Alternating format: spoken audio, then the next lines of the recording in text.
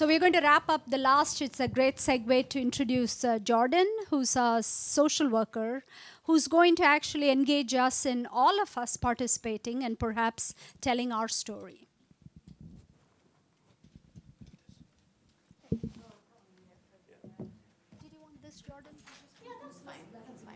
Hello, hi. My name is Jordan Chavez. I'm the social worker with the Urologic Oncology Department here at Stanford. I see some familiar faces. How many people is this their first time at this conference? Oh, good. That's enough of a new audience for me that you won't have heard my jokes before. So I got moved into this prime time slot here at the end of your day, but I promise we're still going to get you out of here on time. My role here at Stanford and as a social worker is to work on the non-medical pieces of what happens when you get cancer. So all day you've had all these talks about what to do for your body, the whole, what research is new and what treatment you can get and all of that. And the reason they have social workers here at Stanford is because we acknowledge that with a diagnosis of cancer comes all sorts of other things that have nothing to do with your physical body or your medical status or anything like that. So that's what we're going to talk about for this last little bit here before you guys wrap up. Because we don't have a ton of time, I'm kind of just jump right in and kind of get us started. But what I would like to do, and I know that everybody hates it when I make them stand up and move around, but I'm going to do it anyway. How many caregivers do we have here? Perfect. Patients? Other? Okay. So what I would really like to do, if you don't mind, is to have everybody stand up, have patients, people who have a diagnosis of kidney cancer, come up to this area of the room here, and caregivers, friends, miscellaneous, people who are just here for the food, to come to this back corner here. Just real quick, you don't have to... You sit in the middle. You don't have to bring your stuff. There's no notes. Nobody's going to steal your phone. We'll just move around real quick. Patients over here, caregivers and the rest, kind of in this back cluster over there. Okay, so what I want to do, and what I try to do, this is my 4th year at this conference, and what I try to do every year here is that you guys have been talked at all day, and you've been able to ask questions and that kind of thing. But the truth is that there's a wealth of knowledge and information on how we get through the non-medical, non-physical parts of this disease in this room here. So much better than me giving you a presentation on how to do that, because you're all already doing it, I want to facilitate us being able to talk about that together. So for this year, what I'd like to talk about is the hardest thing. What is the hardest thing about this diagnosis? And I want you to think back to the moment that you first thought you were sick, through the moment when you found out that this was your diagnosis, or the person that you're here with diagnosis, through your treatment, your surgeries, through all of those things. And it could be many, many, many years of this for some of you, or it could be months or weeks. I have no idea who's in the room here. But I want you to think about for a second, what is the hardest thing that has happened? And then I want you to think about, maybe that was way back 5 years ago when you got diagnosed, and the hardest moment was when your doctor walked in the room with that look on their face and you knew for sure that something was wrong. Maybe that was the hardest moment. And maybe that moment has long since passed and you've moved on, you've done all this other stuff. So in addition to the hardest thing that has happened the whole way, I want you to think about what the hardest thing is now, today, this week, whatever, in recent time. And I want our caregivers and our family members to do the exact same thing. What has been the hardest thing for you about watching somebody go through this, about hearing that this has happened to somebody that you care about taking care of them? And then what remains the hardest thing now? And what I'd like to do is just break down, no formal way, whoever's right around you, and just talk for 5-10 minutes about, within your group, what that is. And then we're going to kind of pull it back together, because what I'm really interested to hear is, what are the things that we didn't think about being hard, that are hard for some people, and what are the things that seem to be hard for everybody? And then we'll talk a little bit about how you made it through that, and then by that time we'll be done. So I'm going to circle around, just find a few people near you, 4 or 5 people, turn your chairs, whatever it is. The hardest thing, that's what I want to know about. Okay, I want to pull us back together here. I hate to stop a talking room. This is a rule that I don't usually break, but since time is of the essence, I'm going to stop you guys. Thank you for being willing to share so freely. Just walking around, obviously, people have a lot to say, a lot of thoughts on this. No, sit wherever you are is fine. That's fine. Okay. So the first thing I want to ask is, did anybody say anything that surprised you? Or was everything exactly what you would think? It's the same as what's hard for you. Did anybody say anything that surprised you about what's been hard for them? No? Yeah. Do we have another mic?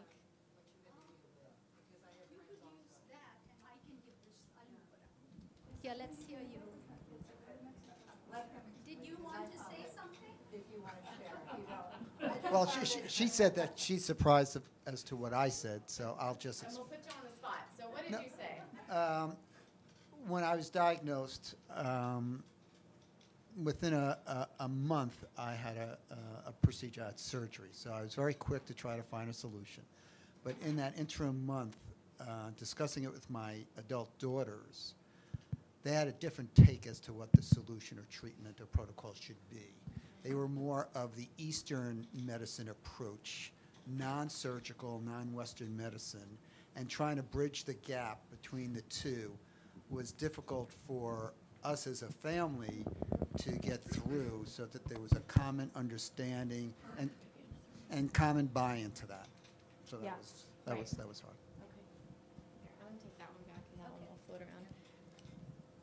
Anything else surprise you of what people had to say? So here's the thing. I'm not surprised that you weren't surprised, right? Because we tend to worry about the same things. And I heard the same words as I walked around and around. And it doesn't mean that the experience isn't different for every person that, feels uncertainty or feels hopeless or feels fear or feels frustration or sadness. It doesn't mean that that doesn't manifest differently for each of us. But the fact is that we often use the same words to describe what is so hard about this. Would a couple people be willing to share, did somebody in their group articulate something in a way that was particularly poignant or well said about what has been so hard about this? And I really do want to include the caregiver realm over here too, because one of the things that does sometimes surprise us is that what is hard for patients is hard for caregivers, and what is hard for caregivers is hard for patients, because we often spend a lot of time worrying about each other. So just a couple people who'd be willing to say what has been particularly hard for them.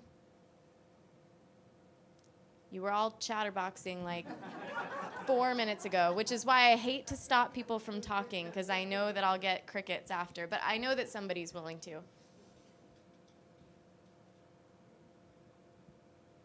You're going to make me call on a staff member? Really? All right, Tommy, go ahead.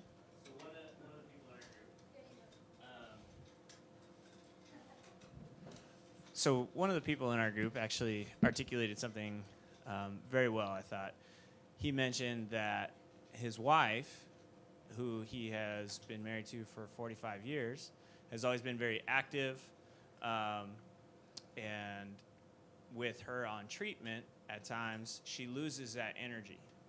And it is difficult for him to watch her not be able to do the things that she previously loved to do and the things that made her really happy. And that's a long time to know somebody and to see them experience their life every single day and then have that suddenly change. And I thought that was very poignant. Right. And even we push that a step further, right? And we look at this person and we wonder who they are. On some days they don't look like the person that we know. I originally was going to say anything, but I know the side effects of the medications to me are just absolutely horrible. I've been on, I guess, Sutent, Afinitor, and Extendinib, and all three were just, it was incredible how terrible the side effects are on those medications. Yeah. So just physically managing, just managing the physical part all by itself. Anybody else who hasn't already talked for 45 minutes today?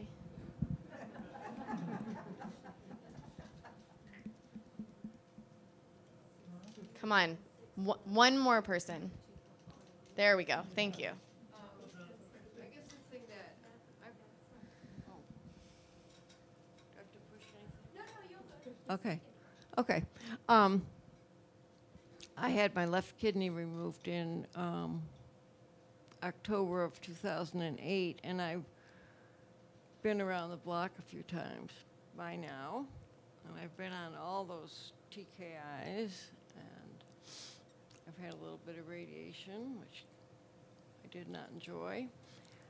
But I guess the hardest thing, it just doesn't go away, is the fact that with most kidney cancers and most of us, we're not going to get better. It's as fabulous as care you can get around here, and I have a wonderful family and a wonderful husband, and I've got everything I need. But it's not like if I do everything right, I'm going to get better. I'm not. And so that realization catches up with me every so often. And of course, when you're on these medications and you feel so crummy anyway, why am this is like no fun. So that I think that's the hardest, because it's hard, and the hardest because it's not going to change. So that's my deal. Anybody else? Getting brave? All right. So let me say what I heard as I walked around, because I know that these are words from you. And just to pick up right off that point, that there's no cure. That's a pretty hard thing.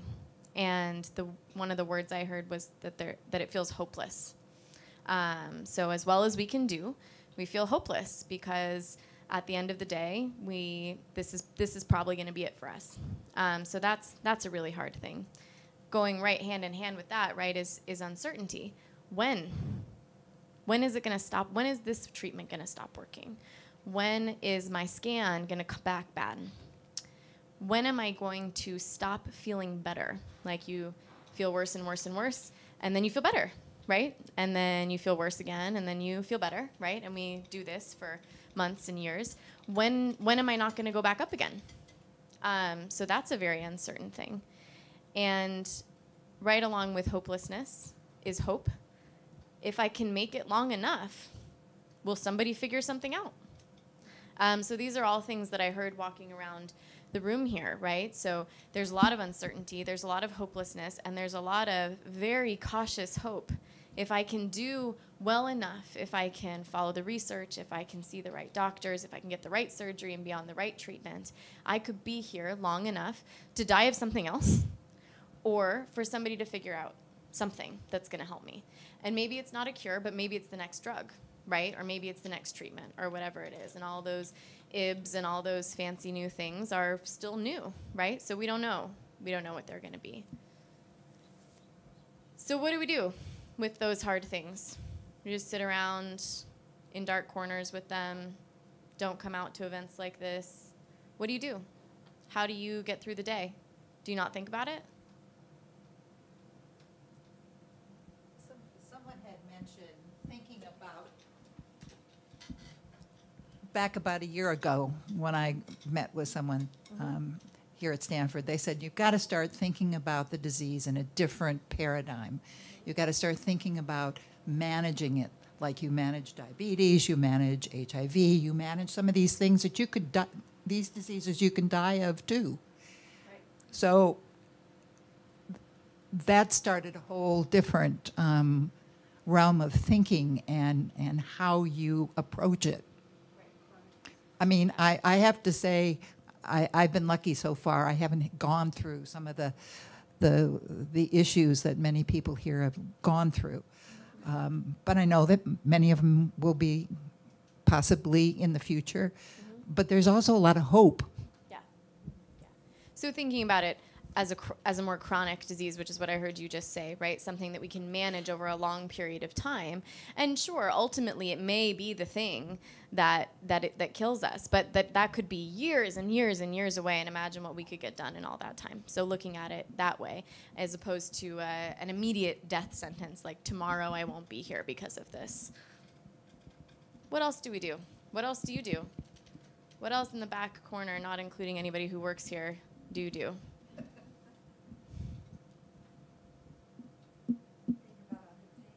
You think about other things. Distraction, right?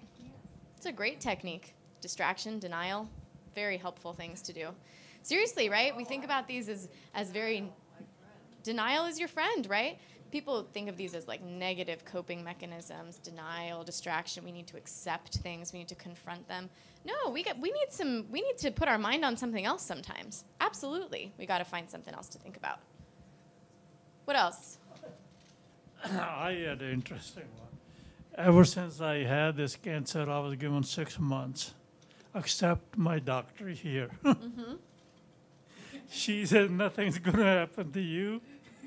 It's like diabetic, medication control it, not going to cure it, but medication is going to control it, you're going to be fine. And I've been here for 5 years.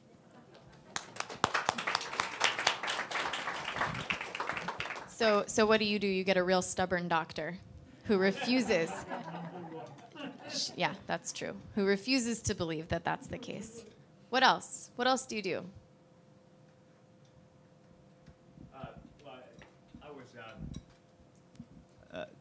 Diabetes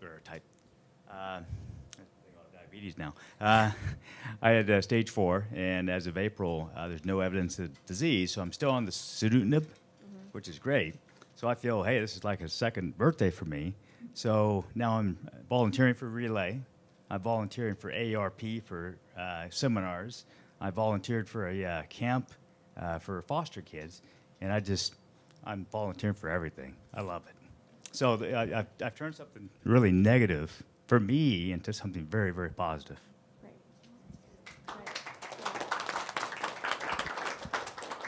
It's in fact brought something to your life that you wouldn't have otherwise, that's a hard reframe to make on a hard day, to think, oh, I'm grateful because now I have something that I wouldn't have had without this cancer.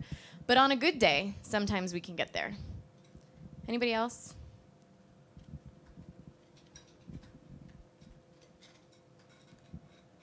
I just would like to reiterate Tommy's point here that we need to spend quality time with everyone. So one of my family members, he doesn't have cancer. He's my dad's brother. He is mentally not stable, and this happened for a silly reason that his friends pranked something, and then he got affected, and he never became normal again. It's been I think 30 to 40 years. It's very hard for our family, and he lives with us, and we all love him.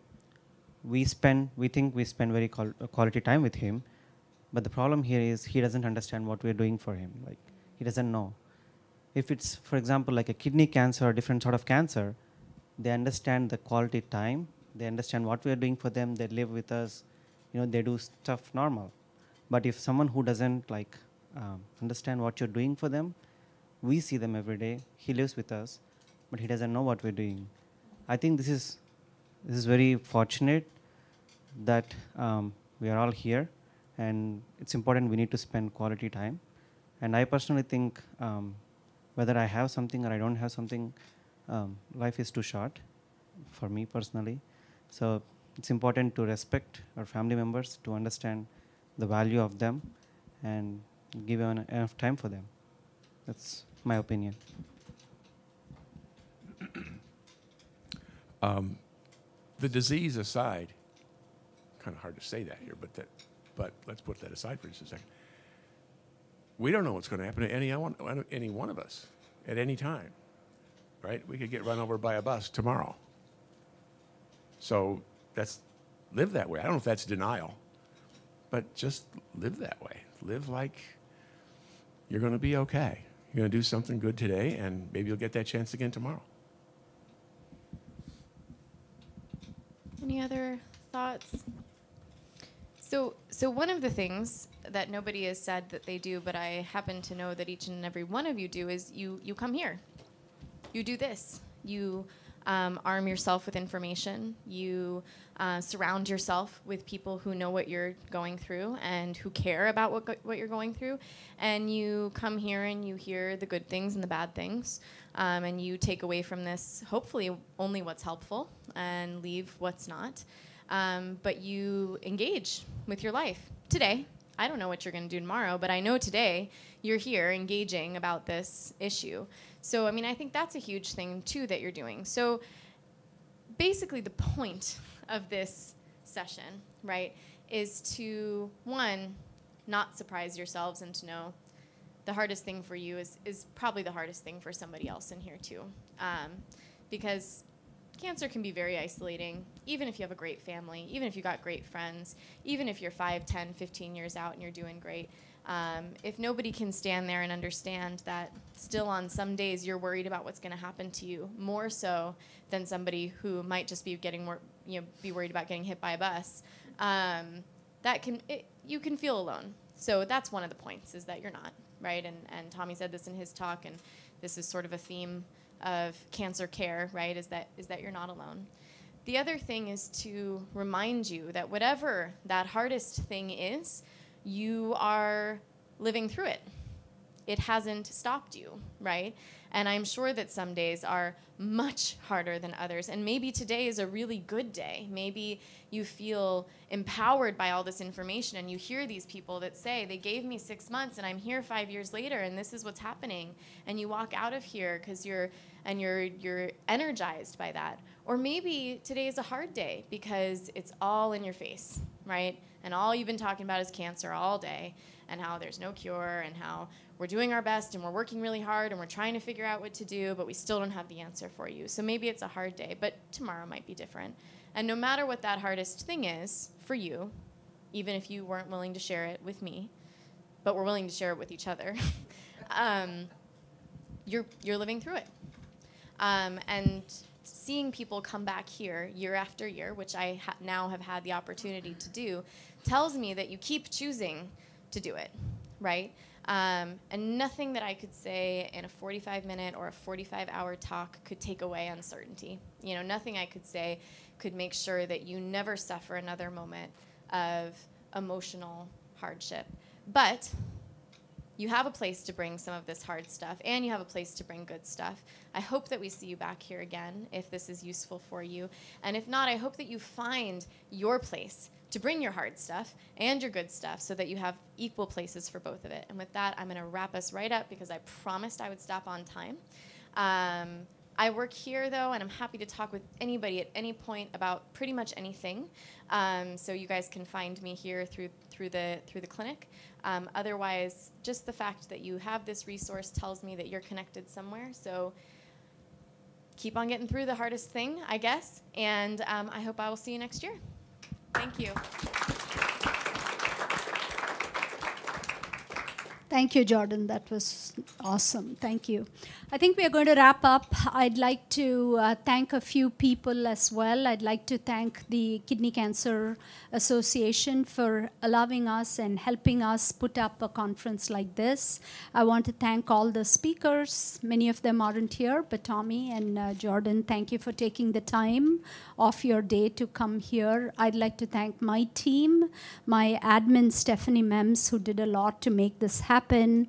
I'd like to thank Joanne, Denise, and Sharmeen, who again took their day off to come and help us put a talk like this together.